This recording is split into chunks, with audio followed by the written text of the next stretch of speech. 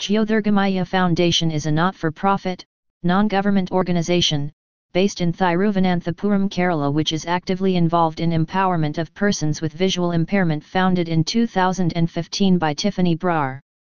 The project started as a mobile blind school in 2012. Tiffany Brar, visually impaired, herself, traveled to rural areas in public transport in search of blind people of all ages in rural areas in India, with the aim of bringing out of the four walls of their houses, to which they are confined, and bringing a new light to their eyes, which has nothing to do with their eyesight. Jyothirgamaya. The word Jyothirgamaya is a Sanskrit word which means leading to light. History.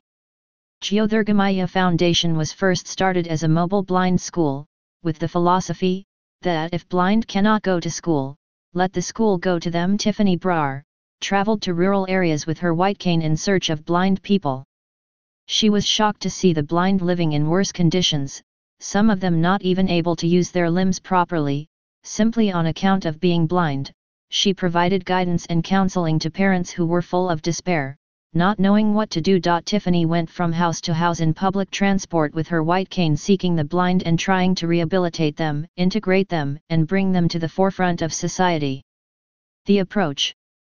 Over the years, Jyothirgamaya has adopted a need-based approach, where participants aged 10 to 40 are trained in accordance with their needs, skills, and capability. Awards and recognition. Make a Difference Award from Rotary International. Please subscribe and thanks for watching.